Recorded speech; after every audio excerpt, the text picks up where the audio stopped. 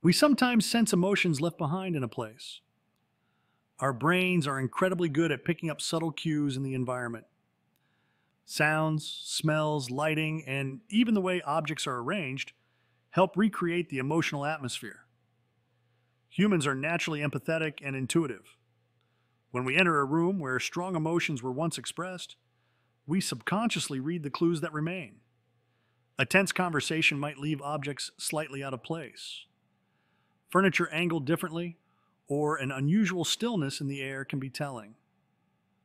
Our brains interpret these details instantly, often before we're consciously aware of them. The energy of a space is influenced by our memories and associations.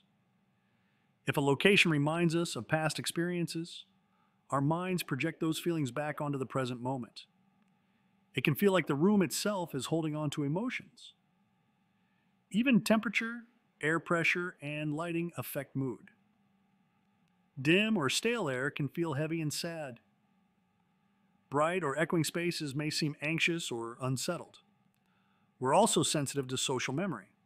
Places where many people have gathered tend to carry emotional weight. Our brains know these places host major life events. Additionally, humans instinctively try to predict whether an environment is safe. We scan for emotional residue the same way we scan for physical danger.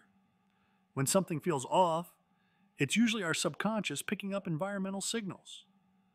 This combination of intuition, perception, and memory makes it feel as though emotions linger in the air. In reality, it's our remarkable ability to read subtle reminders of human presence that allows us to sense the emotional fingerprints left behind in a place.